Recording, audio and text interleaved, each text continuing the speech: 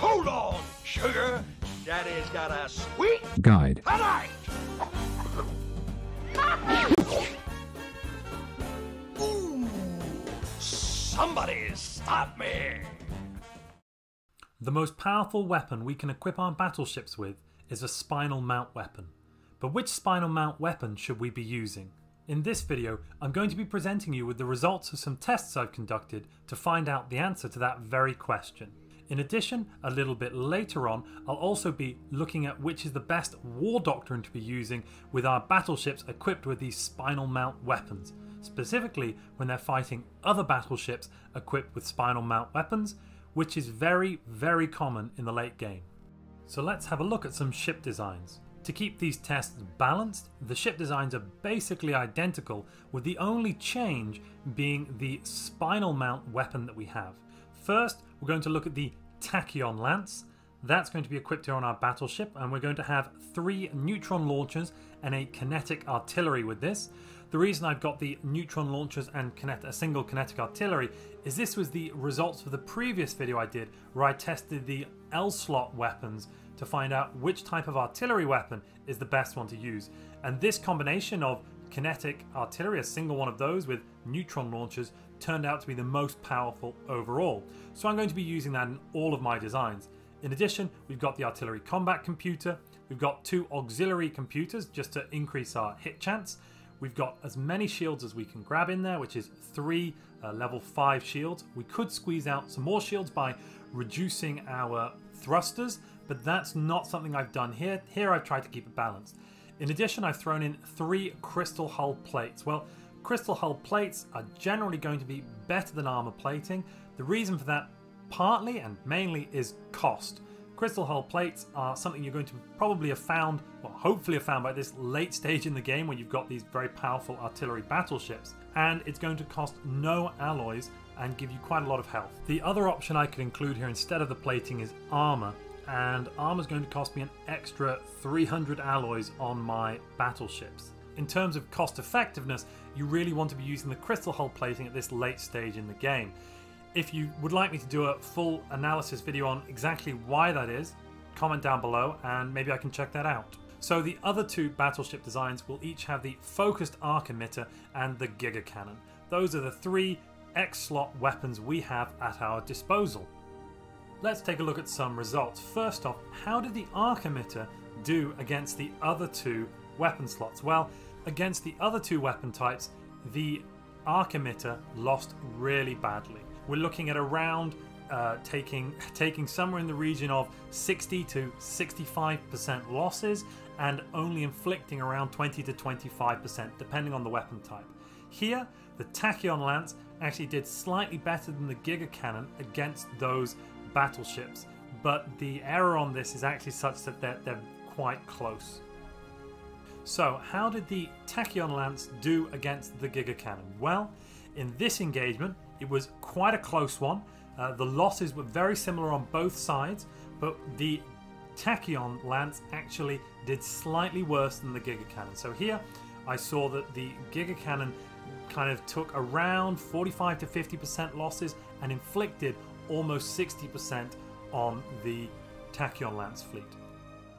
But is this because of the crystal hull plating? Well, I removed the crystal hull plating and I replaced that with armor. And this is the ship design here, you can see.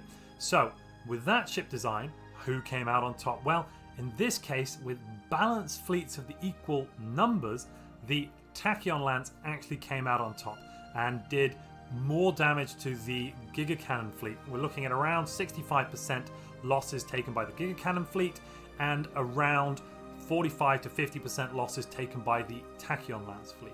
But it's really important to note here that each battleship armed with a Tachyon Lance here cost over 1700 alloys as opposed to only 1450.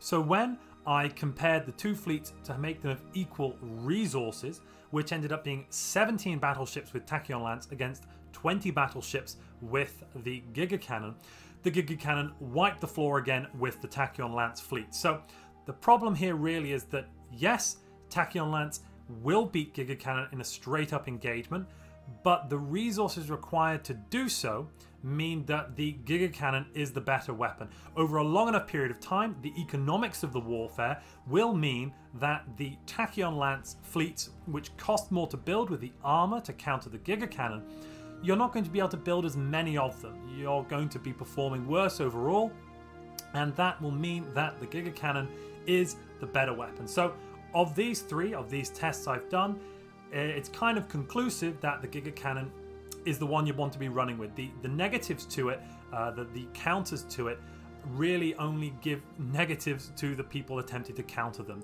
There's really an issue here. So I would recommend you run fleets of Gigacannons with neutron launchers on your battleships with a single kinetic artillery. Although, having said that, you might actually be able to swap that kinetic artillery out for another neutron launcher. As you've already got the Gigacannon pounding against shields, it's really possible you want to swap that over. But that's not something I tested here. I wanted to keep all of the fleets balanced. So there's something people have been asking me as well. They've been asking me to try out the focused arc emitter with a bunch of cloud lightning. And that is something I've looked at, but I'm going to cover that at the end of the video. First, I'm going to look at the war doctrines you're going to want to run on your battleships and a comparison between the war doctrines to see, in this case, which war doctrine is going to be the best to use. So what are our war doctrines? What can we take? Well, starting at the top, we have defense in depth. Now that's going to give us a plus 10% fire rate bonus in home territory. However, as all of these tests are conducted in neutral territory, then that's really going to do nothing for our engagement. So for the purposes of this, I'm going to be using defense in depth as our control, which we can compare the others against. Next is a common one I've looked at a lot, and that's hit and run. Hit and run is going to increase your combat disengagement chance by 33% and also reduce the emergency FTL damage you take by 25%, or the risk of taking damage and losing the ship by 25%. Hit and run is very much a double-edged sword in as much as if your ships retreat, yes, they won't be taking damage, but they also won't be able to deal damage. So you'll find that your fleet will disappear more quickly in an equal engagement, though this war doctrine can be used to devastating effect by skillful play. Third, we have rapid deployment. That's going to increase your sublight speed by 25%, but more importantly, it'll give you a weapons range bonus of 10%. In this case, because I'm not doing kiting, I'm not attempting to do anything like that, which is probably something you do want to be doing, but for the purposes of these tests, it's not something I feel I can repeat, so I haven't looked at that. But if you're not doing kiting, ship's weapon range is going to give you a first strike capability against your opponent. In this kind of engagement, that can be pretty devastating. And finally, there is no retreat. This one is only available if you have the militarist ethic or if you also are a Gestalt consciousness. What does it do? Well, it gives you a 33% fire rate bonus, but also it gives you a plus 100% disengagement chance reduction, which should mean, and does mean, your ships cannot disengage. The fire rate bonus of 33%, that is really good though. That's going to increase the amount of times you're firing. In every, what would be 3 shots, you'll have fired 4 shots. So let's jump in and see what the results are. If you've been enjoying this video and other videos on my channel, please consider subscribing. It will help get my videos out to other players like you. At this point in the game, as no retreat is really the contender to beat, I'm going to be comparing fleets with that war doctrine to other fleets. And what happened? Well, when no retreat came up against no war doctrine used, and this is also no retreat and the range admiral equipped as well, well, against a fleet which had an admiral, but it was the upkeep admiral, so nothing really important. This is our baseline. And this is the defense in depth war doctrine, which in neutral space is nothing. So here we found that defense in depth took around 60% casualties and only inflicted around 20% to no retreat. Hit and run, on the other hand, we had slightly less losses taken by the hit and run fleet, and they also had a trickster admiral, but actually they inflicted slightly less losses. But overall, you know, I really wouldn't recommend, it seems, taking hit and run at this late stage in the game. On the other hand, rapid deployment came out of the gate swinging. They almost went toe to toe with no retreat. No retreat won all of these engagements, I should add as well, all of the engagements, but rapid deployment did inflict a significant number of casualties. Now, if you were able to kite the rapid deployment fleet with their extra range, you're going to find that the initial alpha strike from the rapid deployment will be massively reduced and you probably won't get these results. But without doing that, for instance, if you're coming up against an AI who isn't going to be doing that, you're going to be finding that rapid deployment works toe to toe. But that was only looking at equal engagements. What happens if we come up against a fleet which is larger than our fleet or smaller than our fleet? Which is really, in Stellaris, the majority situation you're going to find is not one of equal engagements. For the purposes of testing the weapons, I'd like to use equal engagements so we can find out which is better. But when I'm testing these war doctrines, I want to see the efficacy of them across a variety of situations. So what have I done? Well, I've reduced the number of ships on one side by 25%. I've reduced them by about a quarter. And what has that done to our overall numbers? Well, first off, I reduced the no retreat fleet by a quarter. And even at this point, actually, they had very similar fleet strength to the other fleets they were engaging. Against the defense in depth, the none, the no retreat fleet won between 40 to 50% of their engagements. However, whenever they lost all of their ships, which is the main issue here with no retreat. So that meant over many engagements, the no retreat fleet took higher casualties than the none fleet, the fleet with defense in depth. Now, also something to note here about this graph, the losses here aren't as a percentage, these are absolute number of battleships lost, because we've got forces of different size.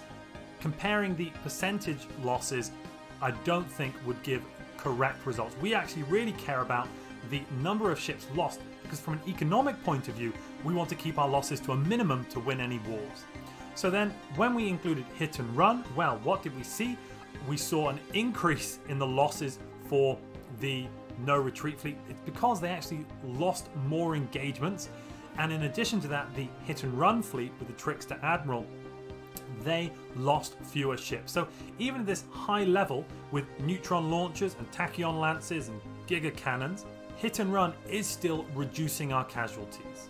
And then finally, against the rapid deployment fleet, it was a complete trouncing. The no retreat fleet lost every single engagement. That's why they've got the full 15 here, because they didn't win a single one, and they only inflicted minor losses to the rapid deployment fleet, so this fleet with extra artillery range. We did somewhat expect the no retreat fleet to lose here, though it does highlight one of the key issues is that when they lose big, because you lose the entire fleet. So let's look at what happens when the force disparity goes in the other direction. Well, when it goes in the other direction, when we take away 25% of the other fleet, so we keep 100% of the no retreat ships, what we see is that no retreat wins overall. They do win all of their engagements, which we can expect them to have done. They won the engagements previously, they would have continued to win here against smaller fleets. But what we do see here is that hit and run, as opposed to the defense in depth, does cause you to have fewer losses, although the loss reduction is very, very small. You're talking on average around a quarter of a battleship out of around 15 battleships. So that's really nothing you want to be celebrating. On the other hand, rapid deployment did do quite well against the no retreat still, and rapid deployment still managed to inflict actually quite a few casualties against the no retreat ships. And if you compare that to when the force disparity was the other way around, it's quite clear that rapid deployment was able to inflict more casualties and take fewer casualties.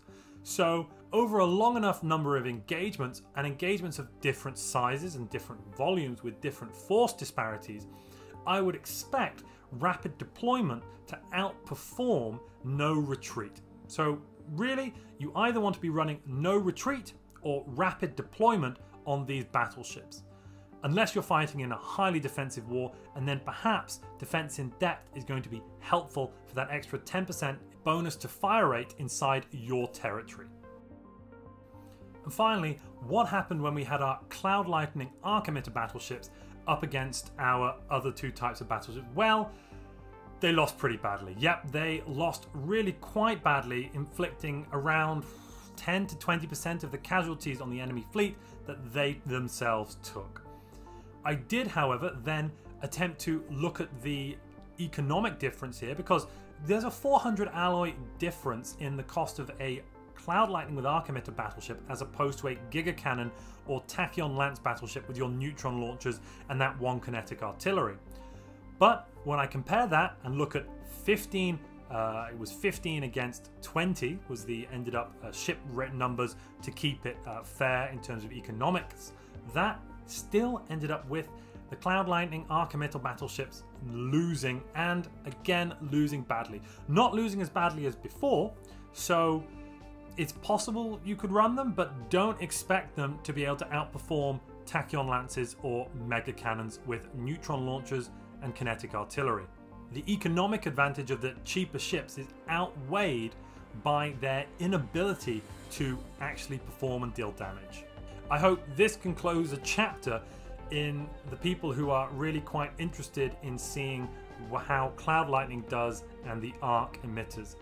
Yes, they do bypass the shields and armor, but they still aren't doing as well as Tachyon Lances and the like, and your regular energy and kinetic weapons. In summary, the Gigacannon is the best weapon you're going to want to equip on your artillery battleships, followed closely by the Tachyon Lance, and then finally the focused Arc Emitter is the worst of the three. In addition, the war doctrines you're going to want to run are either the no retreat, although you'll have to be very careful to not engage the enemy when you are weaker, and in addition to that, you could also try running the rapid deployment. That extra artillery range is going to be really useful for getting an alpha strike in if you can. And really, try not to run Cloud Lightning. It won't go well in multiplayer games against player ships or against something like the StarNet AI, which is producing quite strong battleships. This wraps it up for this video. If you've enjoyed it, please leave a like. If you have any feedback, please leave a comment. And if you'd like to see more content like this, please subscribe. In addition, if you'd like to support this channel, there's a link to Patreon down below in the description.